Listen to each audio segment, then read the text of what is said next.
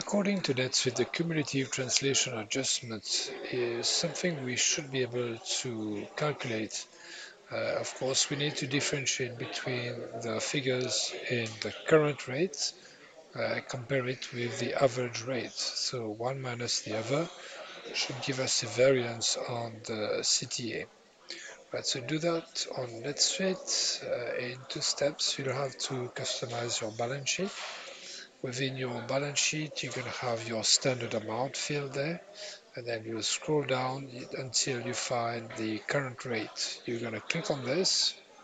Now, the second thing you are going to want to do is to add a formula field where you will make a difference between the amount and the current rate. You don't need to apply a grand total to this. Now let's call this formula CTA variance or delta. Let's call it delta. Okay, now I'm going to preview this.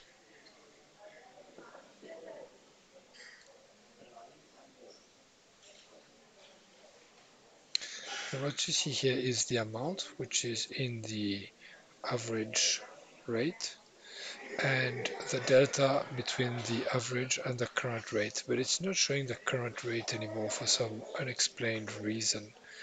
So if you guys have any kind of insight on this, don't hesitate to leave a comment on the YouTube video, and see you on the next video. Goodbye.